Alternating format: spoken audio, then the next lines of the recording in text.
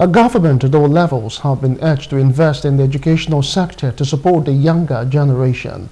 This call was made during the graduation ceremony of the students at various levels in Kaduna. Now, the proprietress of Triple K International School, Ruth Godwin, emphasized that any nation that fails to invest in the education of its youth will face a lack of innovation, productivity, and other challenges.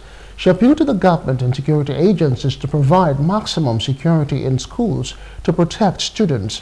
Additionally, she urged parents and children to remain vigilant and security conscious at all times.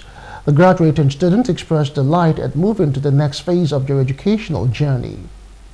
Our parents for giving these wonderful leaders of tomorrow the opportunity to be able to get modern education, and we also tell you that you should not be tired, because these children, they are moving from one step of their education to another, so it is not over yet. This is just another hurdle. They are moving forward.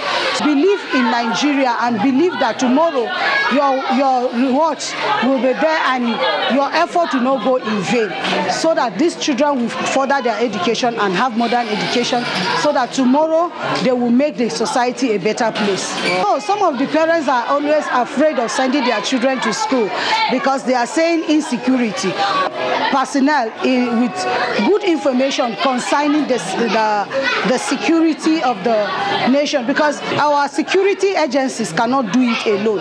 It should be with the help of the other citizens. So they should help the government in giving them good information, and also they should also advise their children and also teach them on how they will be security conscious. The parents want to say they should put more effort, even though we appreciate their support. They have been very supportive. But we pray for them that even as the children will be coming back for the new term, that they should put more effort in paying their fees and supporting their children. For the teachers, I pray that God will continue to give them the strength to teach us well. Try to improve our education sector. The government should help, first of all, by increasing the minimum wage so that teachers and parents will be able to pay their children's school fees, and the teachers will. Hello, hope you enjoyed the news. Please do subscribe to our YouTube channel and don't forget to hit the notification button so you get notified about fresh news updates.